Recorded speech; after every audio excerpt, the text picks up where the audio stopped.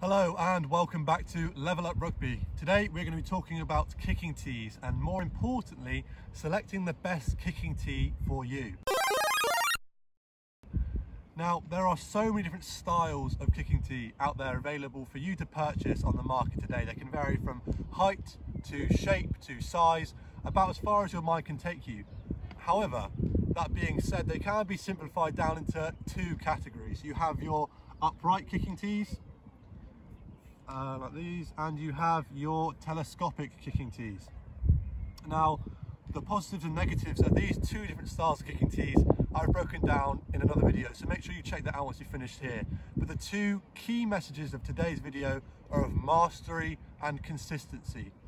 Contrary to probably what you want to hear from this video, there is no magical, mystic, ancient kicking tee that's going to transform you into a 100% goal kicker. Unfortunately, I wish there is no miracle kicking tee. Although for younger kickers, as you grow and develop longer levers, you may look to change kicking tee to match those now longer levers, as I'll cover in another video again on kicking tee height coming up next.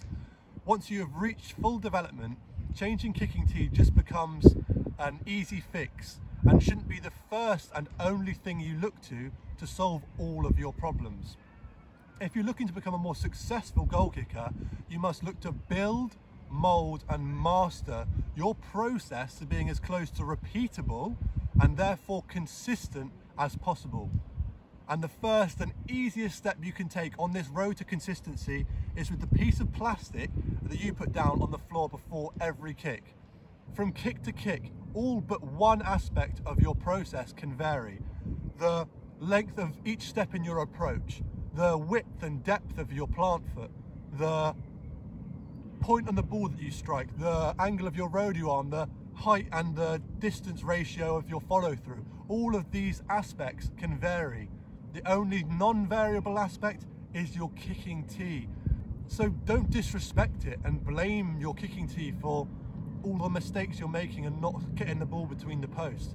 Instead, use your kicking tee as the foundations to a successful and consistent process. Look to shape and mold your process. Look to master it.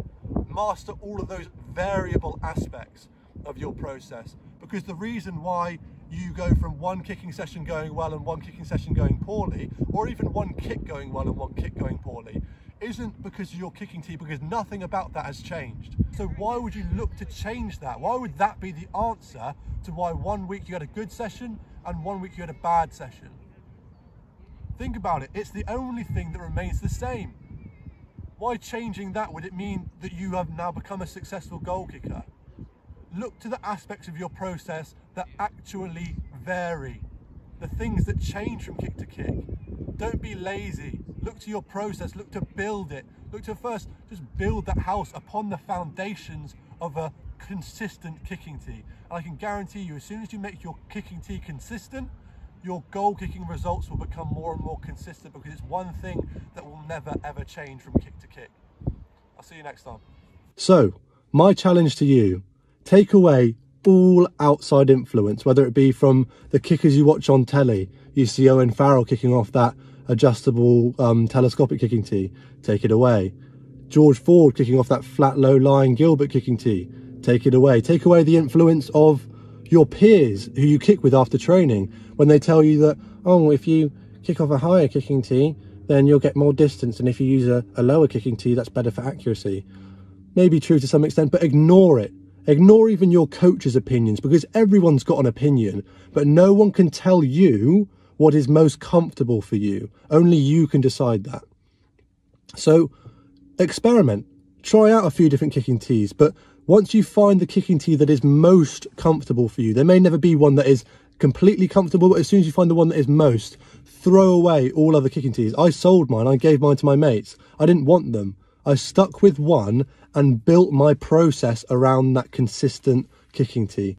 If you lay a foundation of consistency through your kicking tee, then you can build the house of your process, which will remain consistent and strong and successful. Find one kicking tee that you're comfortable with and stick with it.